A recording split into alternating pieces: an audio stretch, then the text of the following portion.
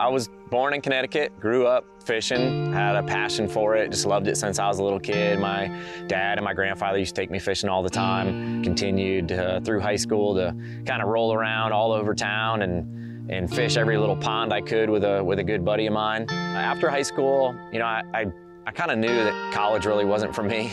I wasn't a huge fan of school to begin with. I also grew up just playing guns and cops and robbers and playing Army all the time and knew that that was what I wanted to do. So I joined the military while I was a senior in high school, did the delayed entry program, got a Ranger contract, so I kind of knew I wanted to do something unique in the military. I wanted a chance to go fight for my country, and being in special operations gives you that opportunity.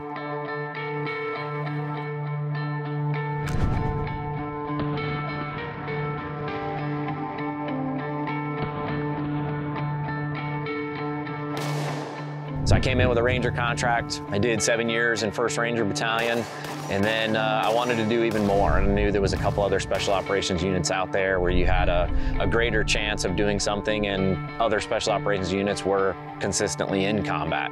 So I went through a rigorous selection process, made it, got to the unit, moved from Savannah, Georgia to Fort Bragg, and was in the unit for just over 14 years, did 14 combat deployments. Obviously, I got there right after 9/11, so it was pretty busy. It was a great time. I enjoyed it. I ended up doing 21 years.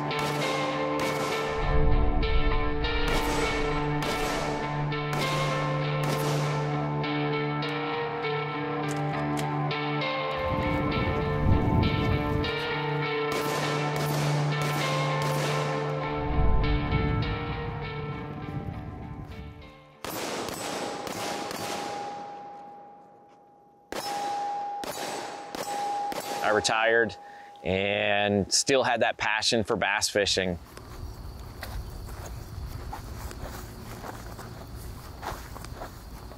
I started bass fishing while I was still in the military, started competing and doing tournaments, and kind of saw that, I could make a living at this.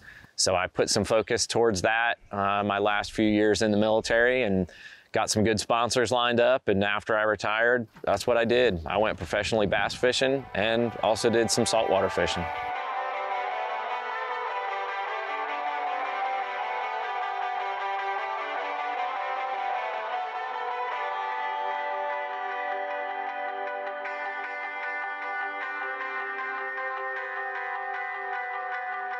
So grew up bass fishing, grew up fishing in general, just anything, it didn't matter. I grew up in New England, so a lot of it was just hopping around to ponds and creeks, doing a lot of trout fishing. I ended up getting into fly fishing. My grandfather gave me a fly rod that he had made and gave me all his fly tying gear. And that started getting me into bass fishing, because bass fishing is so challenging. Every day it's different, the changing conditions, everything that you're doing, and bass is the #1 sport fish in the world. So doing some of that just really got my ambition going, and that drive that I've always had.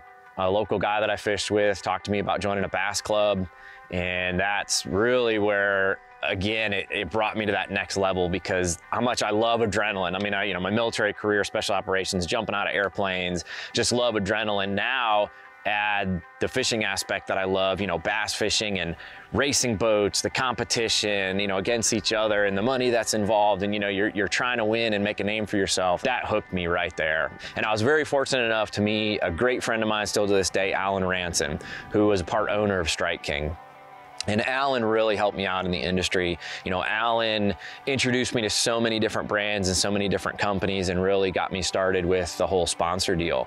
I've had numerous different sponsors, rods, reels, whatever it may be, but once Lew's came out, I saw something that really drew me to Lew's. Not only do they make great equipment, great price point, but they do a lot for the military, and they do a lot for first responders. And to me, that really hit home. And it just seemed like, that was a perfect fit. So with my military background, with everything I do, and now that I'm out, competitively bass fishing and doing a lot of different charity work for the military, I thought, man, this is a great relationship that I need to have. Once Lose and Strike King merged, I mean, that was the writing on the wall. And with Lose having the whole American Hero line, and that line is completely dedicated to giving back to military and first responders, I mean, that's where I come in. So now having the opportunity to be the brand ambassador for American Hero is not only just a great opportunity for me, but it really hits home because that's what I do, that's what I believe in. Lose believes in that.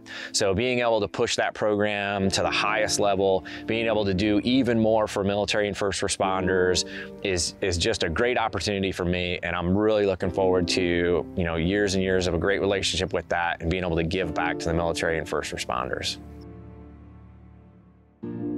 I continue to do a lot of different stuff, different charities and things for first responders and for military and veterans. So tying all that together with the Lose brand is, you know, it's an honor for me to be a part of this program, and I'm really looking forward to the next few years of growing the program and being able to donate and do even more for our veterans and first responders.